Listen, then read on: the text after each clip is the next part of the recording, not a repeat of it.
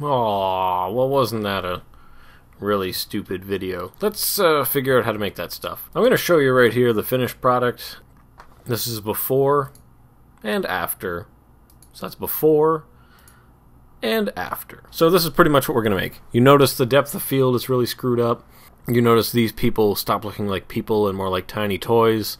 Hence why this is called the tiny toy or tiny town effect. And generally this is considered a way of faking tilt-shift photography.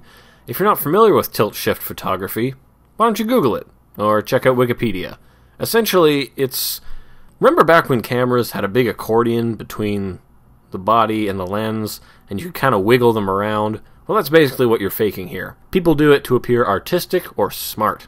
So now you can fake that too in post. I've been faking being artistic and smart for a really long time. So the first thing you want to do is go film something. I filmed this off of my balcony because I have a really ostentatious apartment and I can see really far over the city, and sometimes I sit up there drinking my cognacs and smoking my cigars and feeling way better than everyone else around me. I can see fireworks several times a year. So, what you're going to do is you've gone outside into the terrible cold, you've stood on top of a building, you've filmed some stuff.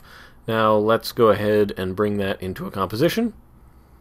Let's just work off this bus example. New comp. So you take your footage, drag it onto the new comp.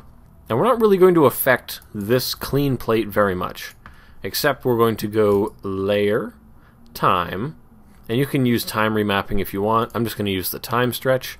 And the stretch factor, right now it's at 100%. If I went to 110%, that would make it stretch it longer, and it would make it slower. But we're going to go down to 10%, meaning we're compressing it and making its new duration a lot less. Okay. Go to the end here, hit N to move your work area, and trim the comp to the work area, just so we're not working with a lot of stuff we'll never use. Now everything we change is going to be on a new adjustment layer. And on this adjustment layer, we will put one lens blur. Now all of these settings are pretty useless for now until we create a depth map to make it worth our while. For now, just put on repeat edge pixels and feel a little bit better about yourself because you accomplished something.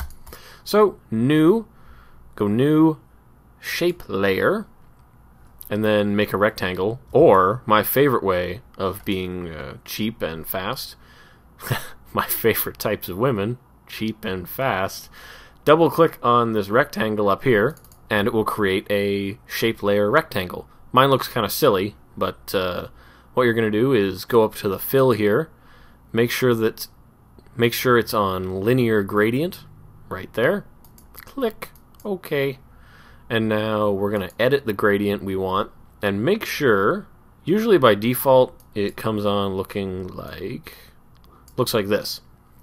So what you're going to do is take the black part here, make sure it's selected. You can see it's selected because it has a little orange thing around it. Change its location to 50, add a new point, make sure its location is 100, make its color totally white, and hit OK. Now you'll see, oh, my gradient looks pretty stupid because it only takes up this much, but bear with me here.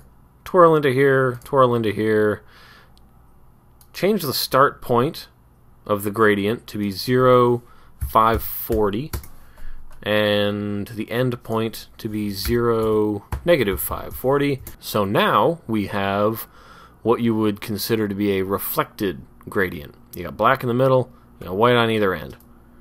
Kind of like an inverted Oreo cookie. You could make it like a regular Oreo cookie if you want. I'm not here to tell you what to do. Now also apply to this shape layer a curves adjustment, which we'll use to just control this a little bit. Because what it's going to do is we're going to use this gradient to define what areas of the image are in focus. So all the areas that are black, we're going to make those the focused areas, and all the areas that are white, we're going to make those the unfocused areas. So poke its eye out. We don't want to look at it anymore. Click on the adjustment layer. Here where it says depth map, go where it says none, change that to be shape layer 1, or whatever you've named your thing to be. Now you can see this part is now less blurry than this part. The depth map is looking at the luminance of this layer, luminance being from black to white, and saying, okay, according to the focal distance, which is 0, so anything that's at 0 luminance, I will make in focus, and anything that's the opposite of that, which is 255, or pure white, according to the luminance, is going to be blurry. How blurry is it? It's going to be blurry depending on a camera that has these settings. And we would like its iris radius to be something like 25. The higher the iris radius, or the size of the iris, the more blurry it will get, or the more exaggerated the depth of field will be. If you set this to 0, it goes away. If you set this up to 50, it gets really intense. So I think 25 is a good, healthy medium, and that's essentially it. You've created the tiny toy fake tilt shift. So if we want to screw around with this thing, then we have to do it all within these two layers that are going to control how this bottom layer looks.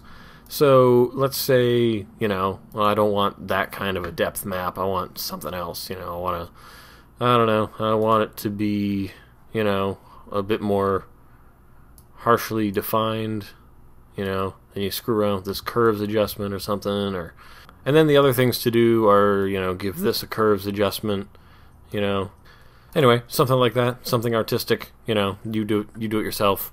I'm not here to tell you what looks good. When in doubt, just apply curves and tint to something and adjust it until people think you're artistic. That's what I do. Anyway, just like I fake, being a good photographer in post, I often fake being a deep and interesting person.